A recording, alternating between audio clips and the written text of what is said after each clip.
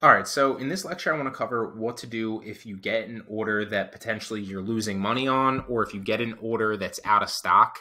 What are some of the solutions that you can obviously, use to protect your seller metrics, potentially even make money on this transaction, or and essentially keep buyers happy, right? So first and foremost, one of the things that you can do if you get an order for an item, because I don't preach monitoring your stock levels, I don't think it's necessary. If you're using something like FBM Fox, then you won't really run into this issue. Although I don't recommend that for beginners because you really don't need to spend like the $100 or whatever it costs monthly to use that service, right? You don't need to monitor your stock levels for a number of reasons.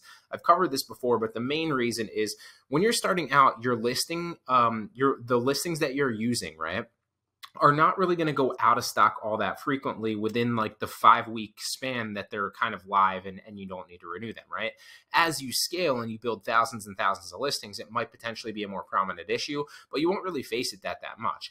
But as you scale, when you do face those issues in the future, you're going to be doing so much volume of sales because you're going to have so many listings that are helping you get sales that you'll be able to mark them fake shipped, or you'll be able to cancel them, and it won't bother your seller metrics at all. And for that reason, you don't need to monitor stock on Facebook Marketplace when you're drop shipping when you're a beginner for that reason. And you also don't need to monitor stock on Facebook Marketplace when you're drop shipping for the reason when you scale, right? So it's not really necessary. It's not really needed.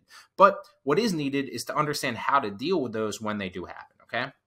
So for example, let's say hypothetically that you get an order that you're losing money on, right? Well, one of the things that you can do is you can ask the buyer to cancel. So you could say you're out of stock, or say that you only have one left and you're damaged and you don't want to ship them like a damaged product. Would they mind canceling the order? In that particular case, 99 times out of 100, if not more, the buyer is going to respond to you and say, yes, please cancel the order, because they don't want you to ship them a damaged product, right? Even if you do not have a damaged product, that's what you can say to them, okay? And so to recap, right? Like say you're either out of stock, would they mind canceling? Or what works, even better is say, hey, you have one of these left, but you didn't realize it got damaged during storage in your warehouse. Would they mind canceling the order, okay? And like I said, practically everyone's going to ask you to cancel the order, or they're going to cancel it themselves, right? So if it's within that 30-minute window, then they're going to file for the cancellation and you can accept it, right? And then it doesn't go against your metrics. If it's not, then what they'll say is, yes, please cancel the order via messages. And I've already covered how to use that message and appeal the cancel once you do it, right? So like if you get them to say that they want to cancel, but they don't cancel it themselves, you can cancel the order, then go into your insights tab in mobile. I have a lecture on this obviously already.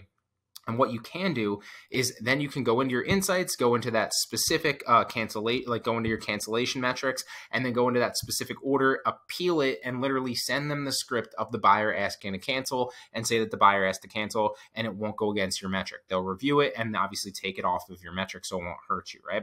So that's the first and easiest way to do it. And then obviously either if you're losing money, then you want to, after you get them to cancel the order, you want to mark that item up even more so that you're not losing money on future orders, okay? Now, if it's out of stock on Facebook, what you can do is you can try to potentially find another item. If you're like, for example, like a lot of items will be sold on multiple different websites. So if you have an item that's out of stock on Amazon, a lot of times it'll be selling on eBay, or it'll be selling on Walmart, or it'll be selling on another website, right? You can take a chance if you can find that exact item. Another example is like I sell on eBay all the time now. And one of the things that I, do on eBay is you'll notice that like a lot of sellers have similar listings, right? Or the same listing. So if your listing specifically is out, another seller might have that listing, right? So you can either search that, you can Google it, you can search it on eBay, you can search it on Walmart, you can search it on Amazon or any number of websites, and chances are you will be able to find that, okay? Now, if still you're out of stock and you can't find it, then what you can do is you can either cancel it if it doesn't really hurt your metrics that much. And you can, again, look at your metrics. I've covered this in a previous lecture by going into your, into like the little icon for you on like the person looking icon on mobile on the right. I'm just talking, but I'm going to show you this in a second. On the right on your mobile, and then going into insights, like I said before, going into your cancellation rate, and then like you can see all the orders that you've canceled, right? As long as you keep that under, I believe it's 10% now, it might be going down to 5%, but as long as you keep that relatively low, you're allowed to cancel orders and it doesn't go against your metrics. And then you can mark that item out of stock. But one of the tricks, if you do not want an order to go against your cancellation metrics, is let's hypothetically say that, you're losing money on an order or it's out of stock. We'll go through two of those examples, right? And you don't want to cancel. And for whatever reason, you've maybe messaged the buyer and they won't cancel, right? What you can do is you can mark it fake shipped, okay? And I use this all the time, okay? So what you want to do is you want to mark it fake shipped with a fake OAG tracking number, but you want to record that in your spreadsheet with that fake tracking number, okay? So for example, let me show you. Like, let's say hypothetically that the buyer was going to was from Baltimore, Maryland, right? And they wanted you're literally pulling up the order on Facebook and they're in Baltimore, Maryland, right? Well, you're not ever going to actually order that order, right? Instead, what you're going to do is you're going to generate an order, or not an order, excuse me, a fake OAG tracking number to Baltimore, Maryland, as far out as you can possibly find. So try like a week, right? Like there, and then see if you can generate one. Okay, couldn't find one. So then go day back, right? Like maybe to the 18th. Try to generate one. Okay, no, it didn't work. Okay, a day back. Try to generate one. And there you go. You have a tracking number now using OA Genius, like we've covered before, to Baltimore, Maryland. This is obviously USPS. So you put this into the order, right? And then you mark it shipped, okay? And that won't hurt against your cancellation metrics, all right? And then what you do is you come into the spreadsheet. So for example, let's duplicate this so I can show you. Melissa Johnson, leave that blank. That's the fake order ID. This is from Amazon. It's 7505. None of this stuff really matters, but we'll just show you here. And this is what it's going to look like, obviously, when you're about to process the order, right? So instead of actually, going through, putting what you spent on it, getting your profit, and then obviously eventually tracking it or inputting the tracking number, what you want to do is you want to mark fake OAG so that you know for the future. And then what you want to do is you just want to X out of all these so you're not actually keeping track of any profit for this order. And then what I'll do is I'll highlight this entire row blue so I know. You can highlight it a different color if you want, and then I'll minimize it, okay? And then what happens is you'll notice eventually when that order is supposed to be delivered, Melissa Johnson will message you on Facebook and be like, hey, my order's marked delivered, but didn't show up. Can you look into it? What's going on? And then you ask them for the name on the order, and then you can go back and search the name or the actual order ID if you're actually keeping track of that, but the name's the easiest way. And then you'd come back into your spreadsheet, you'd search for Melissa Johnson in your spreadsheet, and then you'd find that order, you'd be able to maximize that order, and then you'd see that it's blue, and you'd be like, oh, it's a fake OAG tracking number, so I clearly didn't actually ship this, and then you could issue them a refund on Facebook, okay? And that's how I approach that. Now, I have a template that I use to basically say what to say to keep the buyer happy. This always works. It rarely ever kind of backfires and pisses the customer off. This always seems to work, and they're always very, very glad that okay, they got their refund. They didn't get screwed over, because a lot of people are wary of being scammed on Facebook, right?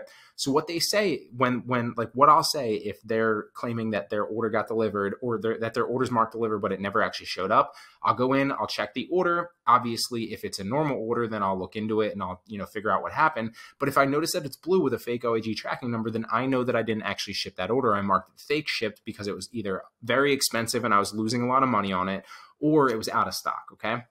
And if it is out of stock, you obviously want to mark that item out of stock on Facebook so you don't run into that issue in the future, okay? But then what I'll do is I'll send them this message template, right? I'll say, somehow this got delivered to the wrong address. I'm currently on the phone with FedEx trying to figure out exactly what happened, but I've gone ahead and issued you a full refund on your order. Sorry for the inconvenience. And then I'll literally refund their order. You can do that by searching your orders, going into shipped, and then searching for the actual order up in the order tab. So you can search not by the customer name, but you can search by the actual title of the thing that they purchased and find it very, very quickly that way, okay? And chances are, if it happened recently, it'll be one of the top ones and you can find it, all right? And then obviously you want to take the screenshot of you refunding them and send it to them so that they know, right? And then they'll be very, very happy. You'll have a happy customer, and you can avoid canceling an order and having that go against your seller metrics, okay? Now, one other issue that might arise, if hypothetically, let's say you're buying an item and you didn't realize that, the shipping time to the customer took a while, right? What I'll do is I'll mark the estimated shipping time in yellow in the tracking right here. So I know that, okay, this is taking a while to get there, right? And the same overall concept, this isn't going to be highlighted blue because I did actually purchase this one, right? But I'll know going forward that, okay, this item's actually arriving a lot later, and I'll be able to look into that later. But I will mark this with a fake OAG tracking number if 3 days has passed and I need to mark this order shipped, but it hasn't shipped out yet, right? So this happens to me every once in a while. It doesn't happen frequently. Obviously, ideally, you'd be shipping only products and listing only products with short shipping times within like a week, so that maybe 10 to 15 days max. So that you can obviously mark them shipped eventually and with the actual legitimate tracking number, or a OAG tracking number that's, estimated delivered before or not before, on or after the actual date, right? But if for whatever reason you do accidentally list a product where the shipping time's long, or you need to use this, what you can do is you can mark this with a fake OAG tracking number as well. And the same thing, you just generate a tracking number. Same overall thing. Like if this person was going to Baltimore, Maryland, you generate the fake OAG tracking number to Baltimore, Maryland. If the person was in, Los Angeles, California, you'd list Los Angeles, California as far out as possible, because it's not getting delivered to them. You want to buy yourself as much time until they message you, right? And same thing. Then you'd take that tracking number, you'd put it in the spreadsheet. This would be yellow, so you knew obviously like this is a long order going forward. And then same thing, like you'd minimize it and you move on to the next order, right?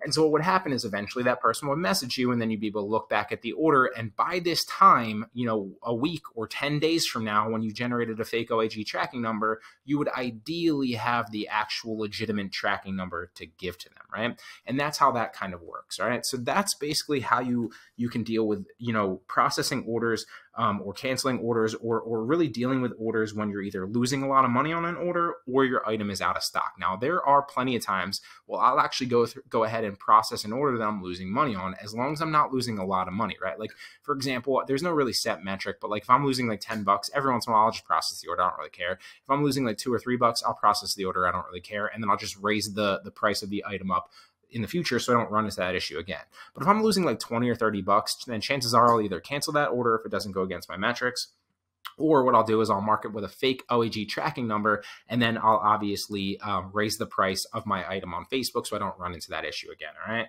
But that's basically the overall way of how you can handle it going forward. Now, one other template that I forgot to go over with you is if you're using this like delayed one for whatever reason, if you're buying an item and shipping an item that has a long, kind of time frame to the customer, when they actually message you because their item's marked delivered and it hasn't shown up, and you go back and you see like, okay, it's yellow, clearly that, or you even look at the order ID on the supplier's website and you find that it's still not showing up for like another week, then what you can do is you use this one when they actually message you like 7 to 10 days later, and you say, hey, I just checked and it looks like I accidentally input the wrong tracking number.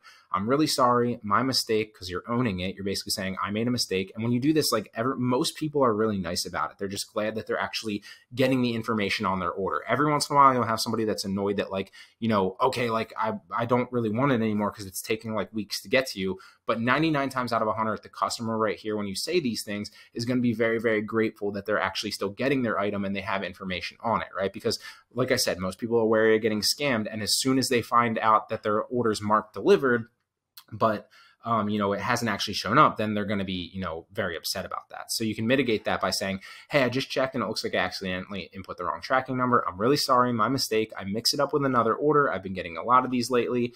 Yours is expected to be delivered on, and then obviously tell them when theirs is expected to be delivered on, and you can see that in the actual order tab of your supplier's website. And if you have tracking number by now, which you should, unless it's like a long Amazon order that gets marked with a TBA, then you want to generate another OAG tracking number and input that here. But chances are, if it's like a long order on eBay or a long order on another website, you will have the legitimate tracking number by now, and you can then give it to them, right? And then you say, sorry for the misunderstanding, you send that to them, and then boom, they're happy. So that's kind of how you handle that. Hope it helps.